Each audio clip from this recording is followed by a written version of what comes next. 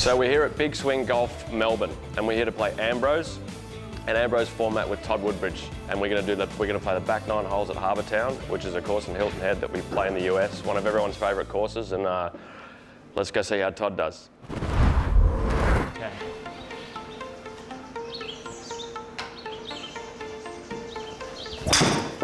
Oh, I think I put you in the bushes. Right side.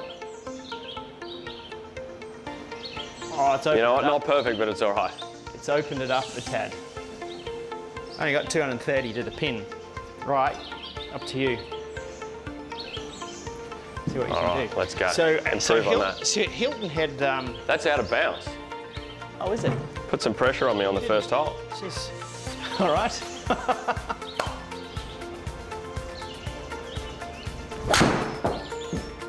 Oh, good looking shot.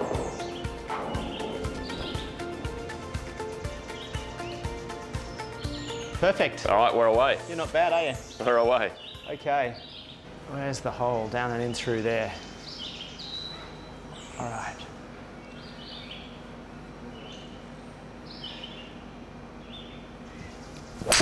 Oh, Geoff, I've got the rights. We've got the rights. Oh, cart path. Ooh. Twice. 3 times. Is that another out of bounds? No, it's just in the rough.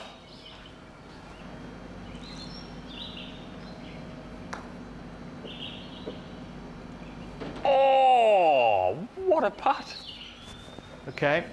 Wow. Good try. It looked like it broke a bit. We've got another chance of it. Yeah, this green would break that way a little bit, I think. If it's the same. That was a good putt.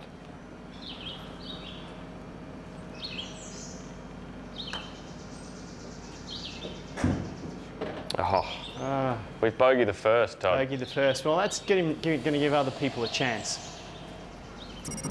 381 metres, into the wind a little bit.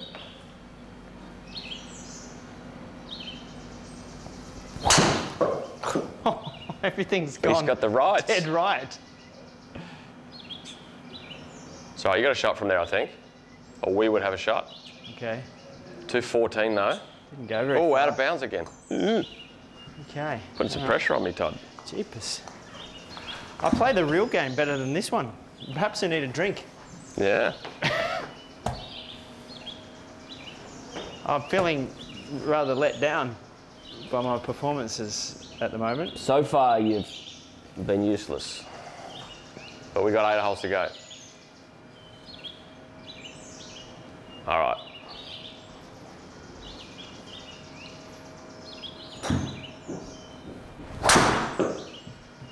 Shot. Bit of a draw. Bit of a difference in length from the two of us. We can play from there.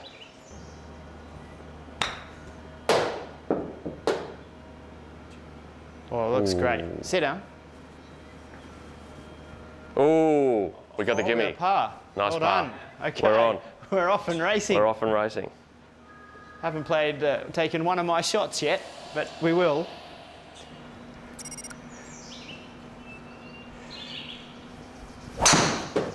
All right, looks like I got one in play. That's a good one there. Look at that. All right. There he is. Yes, come on. He feels better now. Let me put that on the tee for you.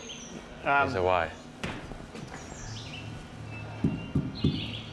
95-mile-an-hour club head speed. Yeah, that's about right for Have you ever done any of that stuff? Like measured your speeds? Yeah, look, I play golf exactly the way I play tennis. So I had a mediocre serve that relied on accuracy to get first serve percentages in, which means in golf I don't hit it very far off the tee. But because I had such a bad serve, I had amazingly good, if I could say so myself, good volleys. But I knew how to make difficult volleys and I had good feel because I had to rely on that. That's how I play golf. I end up getting around the edges of tons of greens and I get it up and down, I putt okay. So it's bizarre, but a lot of my tennis mates play golf exactly with the same mentality and style that they played their own sport. Isn't it amazing? Yeah, because I feel like I can tell a person's personality by the way they play golf. Right. A little bit. Yeah. You know, you can kind of get a measure of the guy, right? That's funny. I think you sell your golf and your tennis a little bit short. Okay. All right, pressure's off now. We got one on.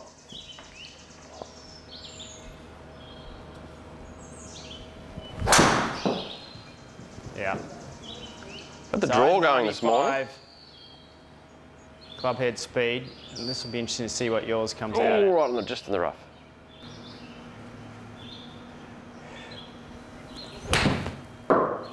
Might be all right. Oh, looks good. Really good. Sit. Wow. Sit, sit, sit. Sit. Came out, kept running. Yeah, I thought you had more spin than that, but good shot. So what's the equivalent of putting in tennis? Putting's the part that drives us nuts. Putting's the part that drives golfers nuts, right? Yeah, because that's where you're supposed to put balls away. You know, I don't, because we're reactive and the points in progress, we don't have so much of how much of the importance of putting is. Yeah. Because if I've got something to put away, if I'm at the net, I just bang, it's gone. I react, I don't even think about it. Yeah. I just do it. So the serve maybe is the place where the yips thing can come along, right? They do, yeah. That's the hardest part about, particularly if, let's say you're serving for a set or you're serving for a match. First serves are so crucial because you can win a point outright, but so many people can be serving well, then first serve percentage just crashes and lets the guy in. So I think that is the moment when you are in control of everything. The ball's in your hand, the racket's ready to go. That's that putting moment where you do have that. It's all on you. Yeah, that yippy moment, if you like. And there's been some famous players that have ended up with serving yips. And that's just thinking, I mean, because in golf it's just thinking about your putting stroke too much and not just trying to roll the ball. Well, in ours it'd be thinking about scoreline and nerves. Yeah. So I guess this is the most nervous part, isn't it? Standing there, you know, shaking. Well, as you said, it has such an effect on your score. I mean, you just add one every time you miss one. Right? Yeah. But we get a second serve when you miss the first, so... Yeah, golf would be fun with a second serve. What? Yeah, imagine what we'd all shoot.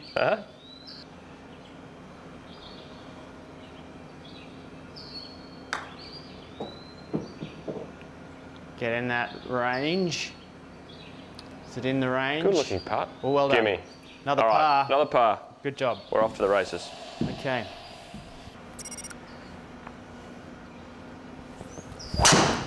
Oh, heck. I don't hit that one, Geoff. Oh, alligator territory. Yeah. Swamp. Big gators at Hilton Head too. Big alligators. Carried well. Yours. You know what? Pressure on again, huh? You know the one thing that I've always been good at? Choosing a good partner. So there you go, absolutely. So tell me, I was interested in that one actually. Doubles partners, like, close relationship, right? It's like us and our caddies. There are some players who hang out with their caddy off the course, and some players who just won't. And the long-term relationships tend to be the ones that don't. You know, they go off and have their own dinner, stay at their own place, and they're together on the golf course. Did you hang out with Woody or? Not often. In a sense, it was exactly the same. So Mark and I played together for 10 years. He lived in Mission Hills in California, where they play the ladies' major. I lived in Isleworth in Orlando, and that was very deliberate in a sense, is that I didn't want a non-tournament time to be near each other. I wanted to get away because we needed to have that space. Same thing at majors. We'd stay in different places, or if we were, let's say we're in New York at the same hotel, but we wouldn't eat dinner together. We would stay away under deliberately, just under that pressure, because you needed some space. More normal weeks, you'd say the smaller tournaments, often in smaller towns, then we'd eat together. But as pressure rose, you tended to give each other space and time. And so that's how we could play together for 10 years. You're in the Gators.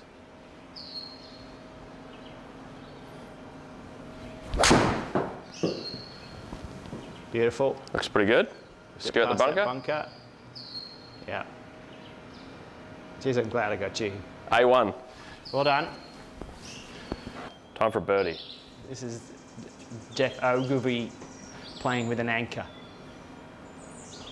Me being the anchor. Getting heavy, Todd. Great looking shot. Look at that. Get tight. Give us a birdie. Well, we got a chance. Well done. 6.4 metres. So I've got to remember the putting here.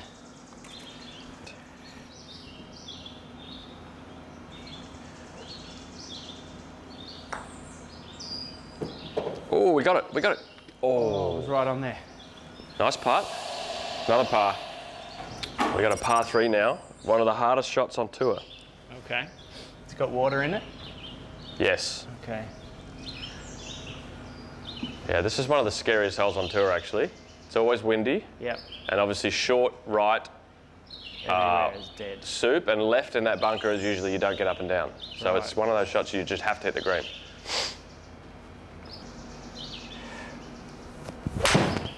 Oh, here he is. Turn ball. Here he is.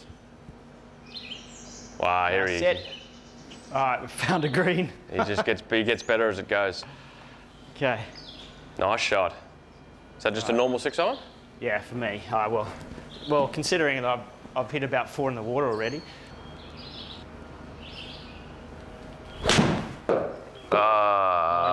We'll take Todd's. In the bunker. That's where I always hit it on this hole too.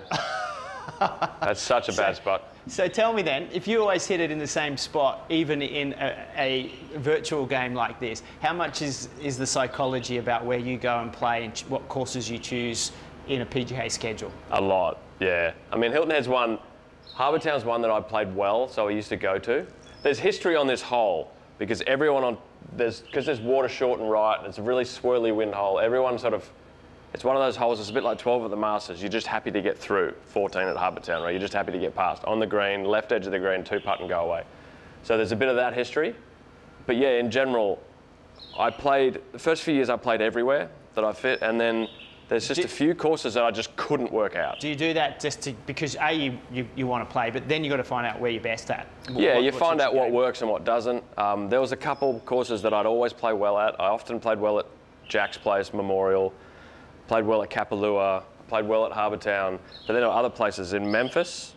I don't think I made the cut once out of about 8 or 9 tries. Sony Open in Hawaii, I couldn't play. I just played awful there. So I like the courses, but sometimes it just doesn't suit your eye, or it's the wrong time of year, or the wrong grass or something. So after 4 or 5 years, you start getting a picture of your comfortable places, the town you like, good hotel, the course suits you, you play well. And when it's your job, that's what you do, right? Not necessarily where everyone else is playing. You play where you play well. Yeah. So, yeah. I mean, it's... I could never win a match in Rome, one of the great tournaments of all time, beautiful city. I never went there because we barely ever won a match in singles and or in doubles. And so I only went back there for the last 2 years of my career when I played with, one year with Jonas Bjorkman and 1 year with Mahesh Bhupathi. Because the rest of the time I hate it. And I've gone back now as a tourist, and it's a lovely city. Isn't that funny? I mean, a tennis court's the same dimensions everywhere, right? Yeah. But there's some places that it just doesn't work right. Couldn't win a match. All right, I'm going to make my birdie.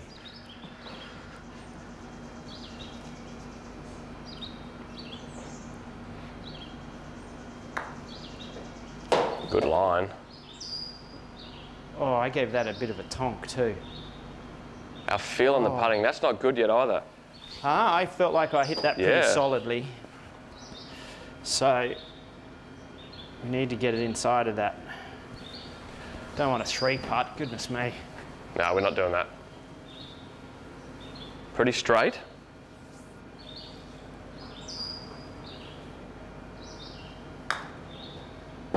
Get in there, go, go, go, go. Ooh. Sit, I smashed it. You've smashed it. Oh, we've got work to do. We've got work to made do. bogey, you're kidding.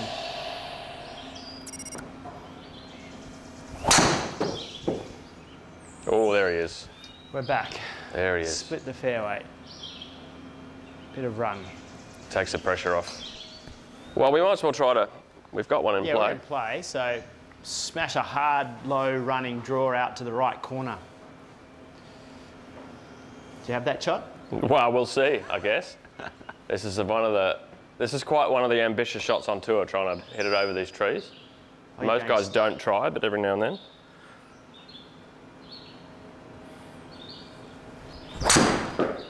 We've got wind helping. Get over. Oh, no. Straight at it, too. Splash. That's why it's Ambrose. Yeah. I was actually pretty happy with that shot.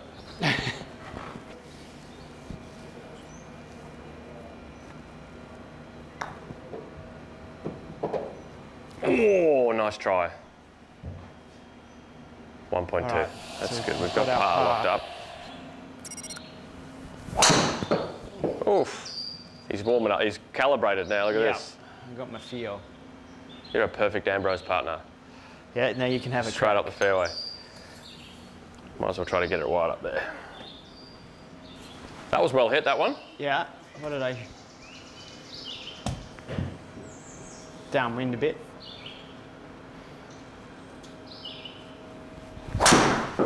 Oh. Come on, get up. Tiger line. Get up there. Oh, there we go. Oh. That's what we like to see. I'd take that on Sunday at Harbour Town. So everyone remembers the doubles. Yeah. But what was your, you're a pretty amazing singles player too. What was your best result in singles, you think? I wouldn't say amazing. Wimbledon semi-final though. I was a solid singles player, and people tend to forget that. My best result always came at Wimbledon, and my best year was 97, which I lost in the semis to Pete Sampras, beat Michael Chang in the first round, Pat Rafter in the 16s. Wow, that's a good tournament. And got smashed by Pete Sampras in the semi, but was playing the best. As he did to everybody, right, at Wimbledon. That particular tournament, he lost serve twice throughout his 7 matches. One was in the opening round to Peter Corder, and I was down 2 sets and a break, and broke back to be able to get to a tie break in the third. So, but I guess interestingly enough, throughout my career, I had wins over a whole heap of world #1s, if you like. At various times. So I was one of the rare people that beat Sampras at Wimbledon. So in his second year there, I beat him first round and then lost to Edberg second round. That was a tough draw. Yeah. And the likes of other Wimbledon champions like Krajicek, Stick, Courier, who obviously won the French twice. So I was able to go out there and compete. The biggest problem that I had in my game is at 5'10", I talked about not having a massive serve. When I played the big top guys, they're all bigger, stronger competitors. It was like you're in a boxing match and you're playing outside of your weight. I could match it in all the skill sets, but it was tougher physically for me. And that's why on a doubles court, that physical power is taken away. It relies more on touch and skill and being able to get it angles and specific placement.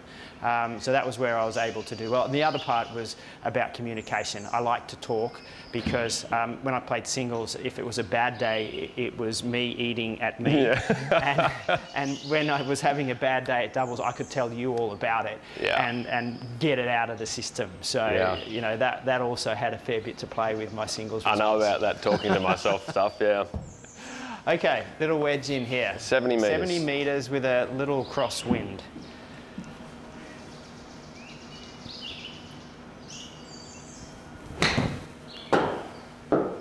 Ooh, I like it. Come on, bite. Oh, do it. Do it. Like. Oh, spin. Look at that. Oh. Great shot. That's a birdie. We've got a birdie for sure. We can maybe make a 2. There we go. I sort of feel like I'm warming up, Geoff. You are warming up. Well done. It was you talking about how great a singles player I was. That's right. A little pump up.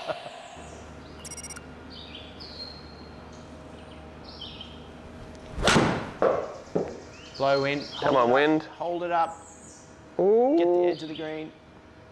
Ooh, sit there. I like that. Good shot. Well done. We haven't made a putt. We're making this one.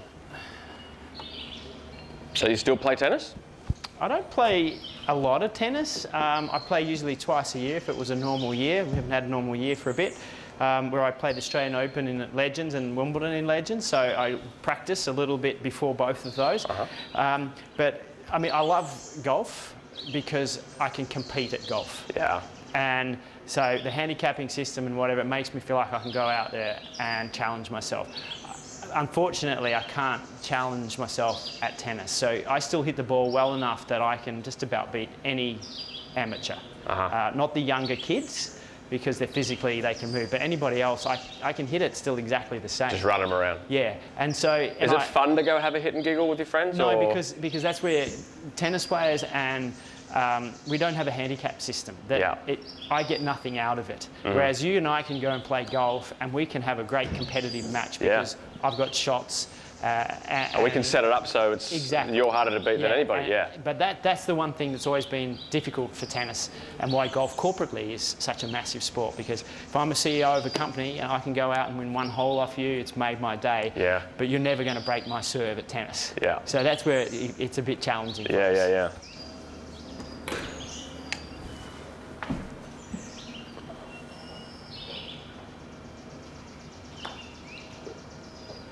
Nice. I made it. Yes. We go on.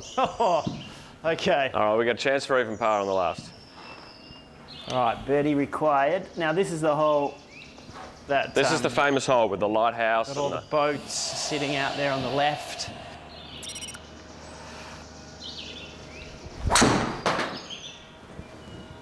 Aggressive up the left. Just don't run out. Should be good. Bite. Should bite. be good. Perfect, almost. Let's make birdie on the last.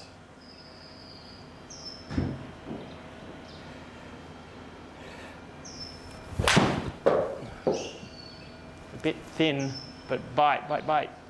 Oh, came out. Oh, blimey. Was that 6-iron? Yeah. Hit that one well. I carried it 160. Wow. Downwind, I noticed. Oh, I didn't look at that. You forgot to tell me that, caddy. Yeah. What an ordinary caddy you One made. thing you have to remember is it's always the caddy's fault too. Anything that goes wrong, Oh, that was definitely your fault. it's always the caddy's fault. Okay. Come on. Oh, get in. Sit. Oh, sit down. Sit. Gimme. All right, we made par on the last. Well done, mate. Mate, thank you. Good fun, huh? I look forward to seeing if anybody can beat